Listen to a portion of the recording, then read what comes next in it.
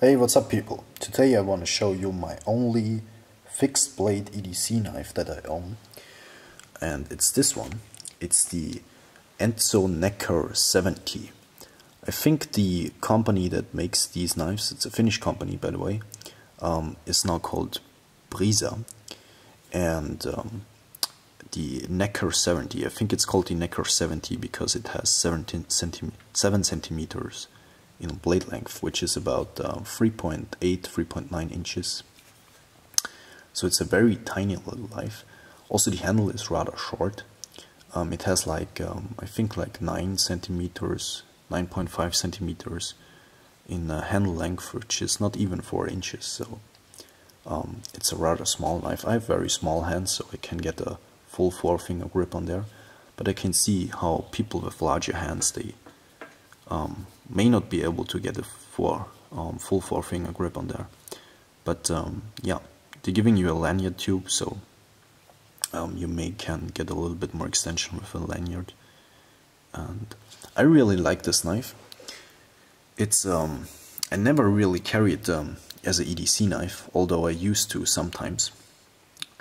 And it's mainly a workshop knife for me, so I use it around the workshop for different projects, and I use it a lot for cutting kydex, and I twist cut a lot, so the knife has to be rather tough, which this knife is made out of 12C27 Sandvik steel, which is not the most, it doesn't have the most edge retention in a knife steel that you can get, but this heat treatment that Enzo put on here is probably the best what I've seen from 12C27 so far.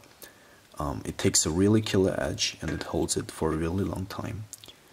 And I just finished restropping this knife actually, because it was getting a little bit dull.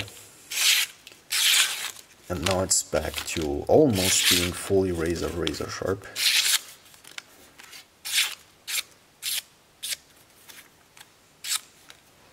But yeah, it takes a very nice edge actually. And I don't know, maybe it's not just the heat treatment, maybe also the geometry. The knife is very thin behind the edge. My calipers are actually out of batteries, so I cannot tell you how thin it is, but I will leave it in the description box again.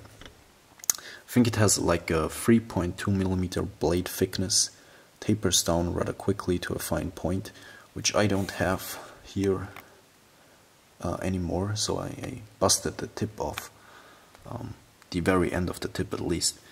I don't know what I did, but yeah, you can see my knife is really scratched up. It has a satin finish on the blade, but all around the handle they have actually mirror polished this knife, which is something I've never seen in any knife actually, that somebody does a mirror polish at the handle and then a satin finish on the blade. Very interesting actually. Yeah. The handle scales are made of white ivory micarta, so when they're getting wet you still have a killer grip on there, and so they're not slick even though they are completely smooth. You have a brass pin in the front, and then like I said, the lanyard hole, which is actually also a brass tube in the back.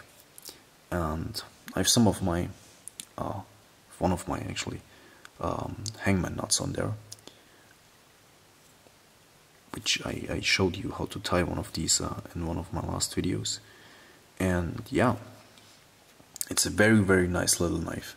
If you have smaller hands, this is a perfectly perfect knife for doing small tasks. I used it also in the kitchen a little bit, but now it's being back to be a full workshop knife. And like I said, I mainly cut kydex and sometimes even sandpaper and very rough stuff actually, but this knife keeps just holding up, and it keeps holding its edge very nice for what I do with it. Yeah, it comes either with a kydex or a leather sheath. I chose the leather sheath because the kydex sheaths they are actually pancake style, so there are 2 layers kydex, which makes, for a larger profile. So I chose the leather sheath and made a kydex sheath myself, which I will show you in just a minute. The leather is nice and thick, actually very thick for an EDC knife. Stitching is done quite nice, and it actually comes with a belt loop, which I cut off because I don't want a loop on this knife, and yeah, I don't carry it on my belt anyway. So retention is quite good. It's not, you know, perfect, but it's rather good. Of course, you can wet fit this leather sheath to the knife. And yeah, show you the kydex sheath real quick. So usually I carry it in the workshop like so, with the kydex sheath on my belt here, and then no dust and dirt can get in the sheath or in the knife, and I have it very quickly accessible if I need something to cut. I actually carry the kydex sheath on one of these pull-dot loops from a Martus carry. It's very nice because I don't have to take my belt off. Yeah, it's like I said, a taco style kydex sheath. Very simple, drainage hole on the bottom, thumb ramp up here, and good retention also. Yeah, the Enzo Neckar 70, a very nice little, tiny little knife that has served me actually for years.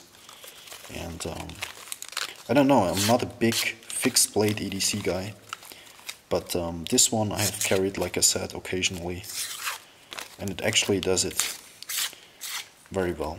It's just a small little knife. I think they're also selling it in Scandi grind. This one is obviously flat. I think I laid the edge back at some point at like 15 degrees or something like that, so it's very thin and very slicey. Yeah, there you go. Thank you guys for watching, and have yourself a nice day. Goodbye.